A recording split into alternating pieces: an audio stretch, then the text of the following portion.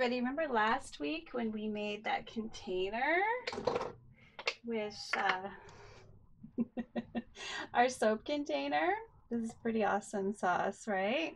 Well, we're going to make the filling for this with a recipe that I've remade. So we're just going to make a bath oil, but I'm going to be using the oils that this particular person really loves. This is a thank you gift. And the first ingredient we're going to use is virgin coconut oil. All right, so everything in this has to be completely natural. So the virgin coconut oil quantity is quite a bit because this is a bath oil. We're making a bath oil. And yes, I like to emulsify mine, but I'm not going to do that for this one because that's not something that she uses in her products. It's actually for another soap, actually bath bomb maker.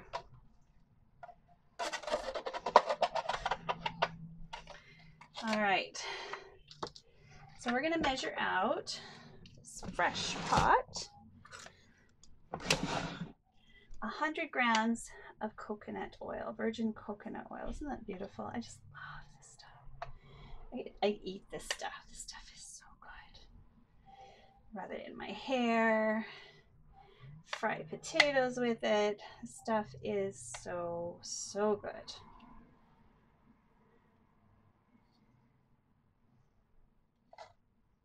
There we go, 100 grams. All right, now if you live in a warm area, you're not going to be able to probably make this recipe and market it, but you can certainly store it in a cool place. But yeah, it's amazing stuff. Now, if you wanted to make this an emulsified bath oil, then of course you would add an equal amount of polysorbate 80. So you'd add 100 grams of polysorbate 80. You might not even need that much. Check the usage rate from your supplier and that'll tell you exactly how much you need. I've seen recipes that do emulsified with only 20% to 70, like 80% oil and 20% polysorbate. So I generally use an equal amount, but that's evidently not necessarily the only way to go. So we're going to measure the rest of our ingredients in here. And this is also a bath salt. So we're going to add some Epsom salts to this. So we're going to add approximately 100 grams of Epsom and 100 grams of bicarb. Now this is not, okay, let's see if I can get this 100 grams.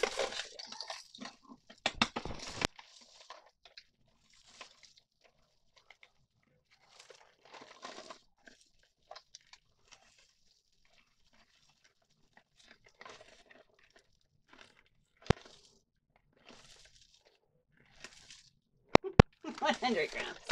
Woohoo! Okay, not sure where that lid goes. I've got a rogue lid here. Alrighty. I need to bash that stuff in. Now we're going to do 100 grams of bicarb. Oops, let's say 150. Okay, let's say 200. Just use up the box. Yeah. All right, so I'm going to stick this in the microwave, melt it, and we'll come back. And if I don't have enough oil, if it's not fluid, then well, we'll deal with that when we have to. Oh, we're also going to add 10 grams of coconut powder. There we go.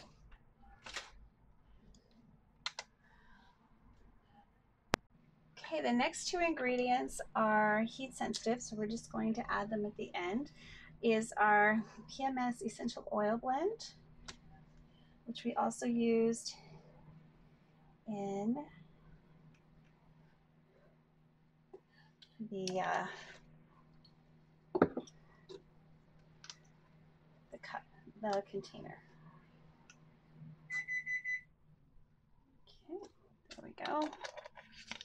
So we've got 20 mils of PMS blend and 10 mils of CBD, which is approximately 100 milligrams.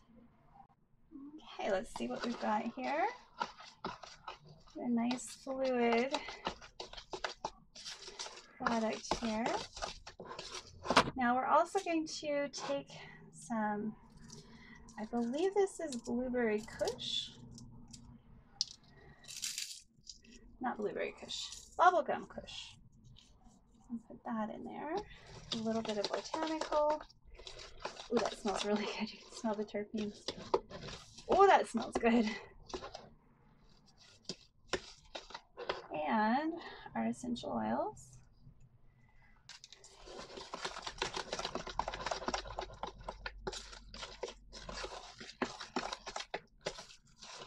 Now,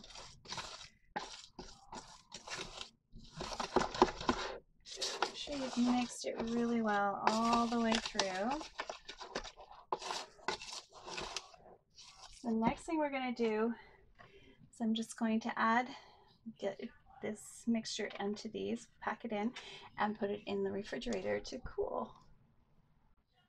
All right, so I just needed to clean the mold. So now that the molds are clean, and I'm actually going to get my fingers in there a little more intensely. I'm going to use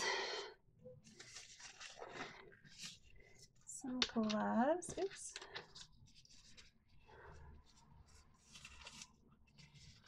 Now, if this sets up on you because it's cool where you are, just pop it back in the microwave and give it a mix. So this is kind of like making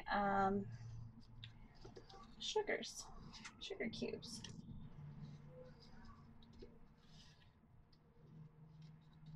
Now I'm going to make enough for that container the natural way, and then I'm going to add some polysorbate to it and tint it in some different colors and put some mica on there because I really like playing with stuff.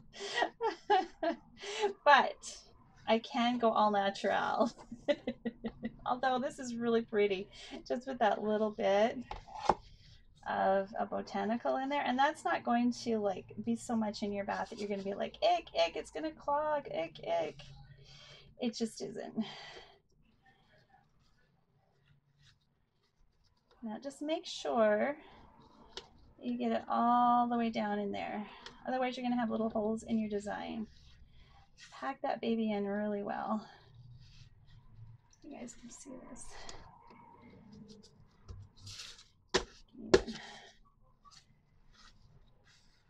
Now you can substitute cocoa butter if you're in a hotter zone, but that is a heavier oil, so it is going to feel different on the skin. So if you really like the feel of cocoa butter, that might also be a good substitution in this recipe. I know I have made it with cocoa butter in the past, but this is how I'm making it today because we're still in spring. And my cocoa butter is solid at room temperature around here. Even on the warmest of days. Victoria's always got a breeze going through, so it's really not. Okay. All right. I'm just going to use a little scrapey tool to get all of that extra oil cleared off of the places that it doesn't need to be. And we're going to fill in where we need to. And we'll do another row. So have any of you tried CBD products? Have you tried cannabinoids in your bath routine? It can be super duper fun, guys. Like super duper fun. And I don't mean in a psychedelic way. Even if you just have your own plants, like here, anywhere in Canada, actually, you can have 4 plants growing in your backyard if you want, or in a little greenhousey thing. It's completely legal here. So even if you wanted to use a whole spectrum like butter, you can get those 420 infusers and make butters. Now I use those 420 infuser for lots of different types of herbal butters, and this is just another herb for me to enjoy now that they're legal. Something I never even considered before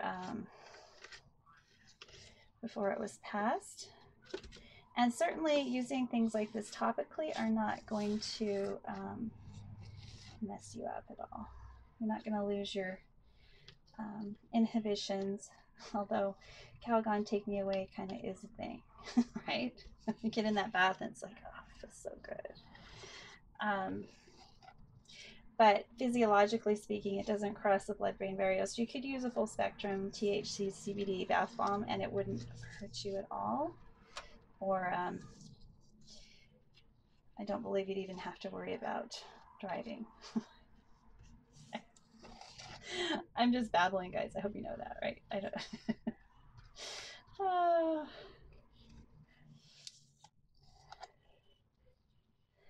All right. So I'm just gonna fill these in. All right.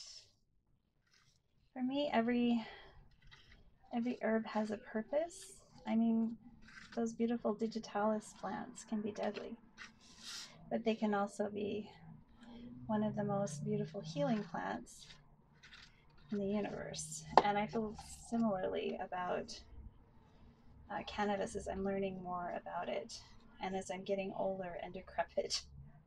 We need painkillers that actually work and that are non-habit forming. I mean, anything can be habit forming. I mean, sugar is habit forming, and I have a really hard time with sugar. Does anybody else have a hard time with sugar?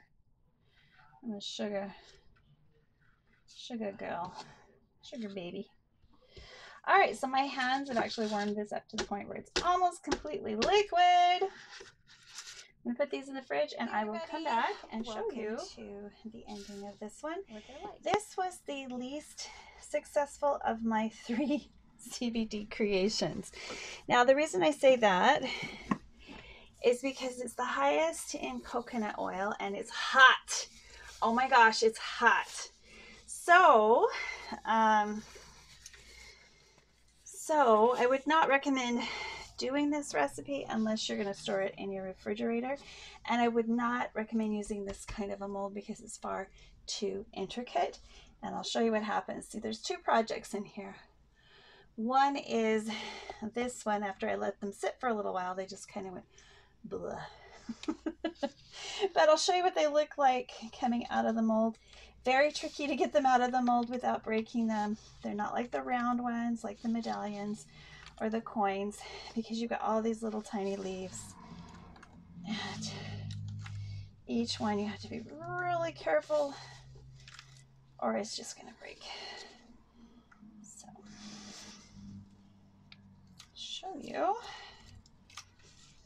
how adorable it is. First time I took them out, I only put it in the fridge. This time I threw it in the freezer.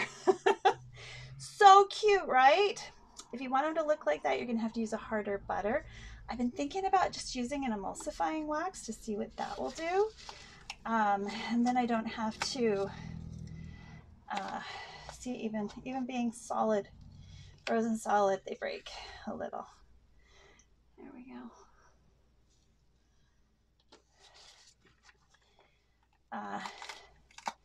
But you could rework this, like I said, and just add some of the thicker butters and more of the salts. I would recommend, rather than Epsom salt, that you add more bicarb. Maybe even turn it into a fizzy oil and add some citric acid. That reaction is also going to be nothing but positive. See my little leaves. Now, I'm going to put these in a container and pop it in the fridge. But it's not going to be the container I anticipated it for, because that's the soap container. If I pop that in the fridge, then we're going to end up with excessive moisture. That's not going to work at all. So we do what we got to do. Let's see if I can get them all out. It's somewhat one piece. Don't they look great? I got this mold on Amazon. No big deal. Real easy to find. And these are the goodies. Let me bring you, show you the container they were designed for, which is this gorgeous. And the neat thing about it is, as you touch it, all you have to do to shine it up is use one of these microfiber cloths, and it shines right back up. How cool is that? Gotta love microfiber. But in here are the other bath bombs I made with extra Epsom and the polysorbate 80. So that was the first video. But these were the first tester recipe, which I really don't like. But they are amazing in the bath. So I'm going to put these in a container and use them because they are strong. They smell amazing. And they're so relaxing. They're exactly what I intended them to be, but they have no shelf life or no stability outside of the refrigerator. If you enjoyed this, please click like. Outside, they have no stability outside the refrigerator, especially on a hot day like today. There's 3 baths there, believe it or not. Yeah, super awesome if you can keep it in the fridge in a container. Probably one of the best natural bath oils I've ever created. However, it is not shelf stable, nor is it something you're going to be able to market, but it is an amazing bath. Just one of these is strong enough to relax your whole body in a full tub. You guys have seen my bathtub. It's a jetted tub. I mean, it's deep and it's it's awesome. So I will put the recipe below, but know that it's not going to set up, and I will put the warnings on there as well. It's a terrible recipe, but it feels so good. I'm going to share it. All right, if you enjoyed this, please click like and subscribe, and come on back to my soapy kitchen I chose anytime. Bye for now. How cool is that? We're going to pop these in. Get a few of these. You can get these on Amazon as well. But remember, don't put it on your counter and forget it. Put these in your refrigerator. Oops. Bye for now.